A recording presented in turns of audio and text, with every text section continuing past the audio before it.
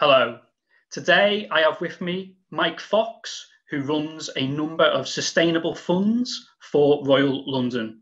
One of those funds is the Royal London Sustainable Leaders Fund. Mike, thank you for joining me. Thank you. Mike, could you firstly give a quick overview of how you invest in a sustainable manner?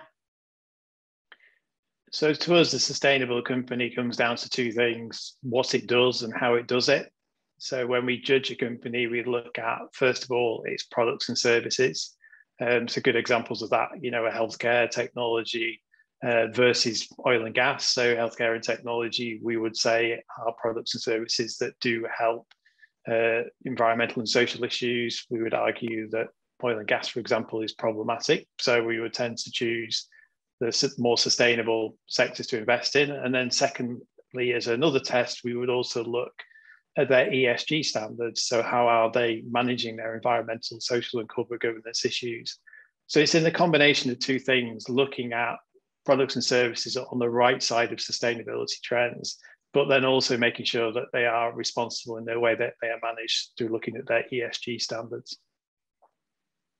In terms of engagement, could you give a recent example of how you've used your shareholder influence to make a positive impact? Sure. I mean, one of the more recent projects we've been involved in is something called the Just Transition. So everybody's aware of energy transition as an issue. And clearly, we're very much in favour of moving to more renewables versus carbon-based fuels. But one thing that needs to be worked through is that it can have a very big impact on communities.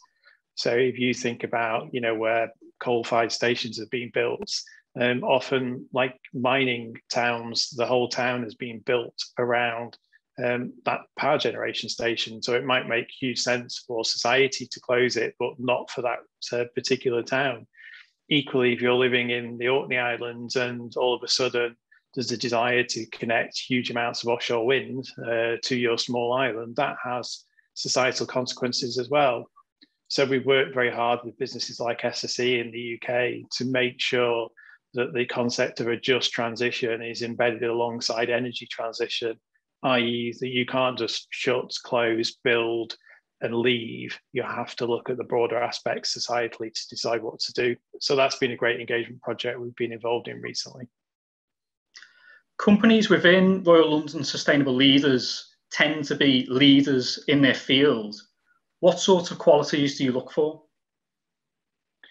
So, I think on the sustainability side, it's really about innovation. It's really about companies that, really are changing society through innovating. So, if you think about healthcare, for example, there are many disease categories that still have to be conquered. Cancer being the biggest of them.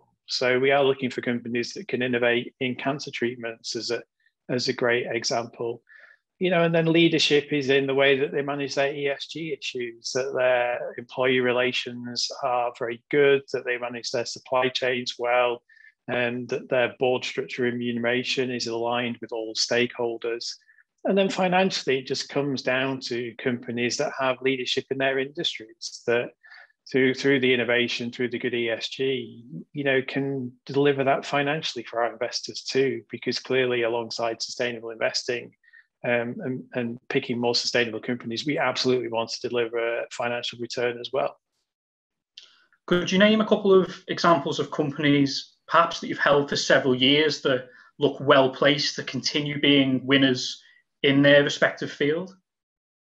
Sure. I think a fascinating company to talk about is AstraZeneca. So, they are currently engaged in a huge humanitarian exercise to effectively vaccinate the world. And, that has been at times an arduous and controversial task that they've engaged with. But I think it's a great example of a company we own that is societally trying to do the right thing.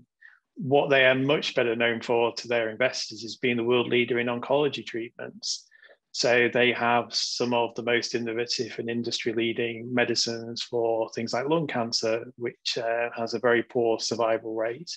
So that's a great company as a UK-listed business that is absolutely a world leader, in oncology treatments. Another one in terms of renewable energy is SSE. So as we talked about SSE, it is the UK's largest renewables developer. It is an industry leader in helping the UK decarbonise. So they're just two great examples of companies that lead their industries and through doing that are actually creating a more sustainable future. And could you run through recent portfolio activity in the fund? What have been the latest buys and sells? Yeah, I mean, I think it's quite interesting when you think about the longer term implications of the pandemic on portfolio construction. Our turnover rate has actually decreased in the last year. Our average holding period as measured over the last 12 months is about 10 years now, and previously it would have been about 5. And I think one of the really fascinating things is that as much as there is a debate about inflation and other matters, in an industry sense, it's never been clearer who the winners and losers are longer term, which industries are going to kind of accelerate and which ones are going to decline. So in terms of portfolio change, we haven't felt like we wanted to do a huge amount.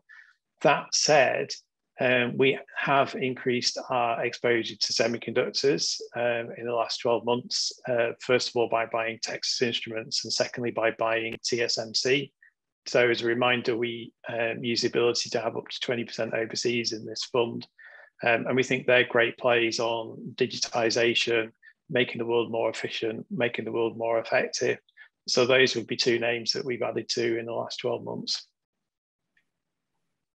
Mike, thank you very much for your time today. Thank you.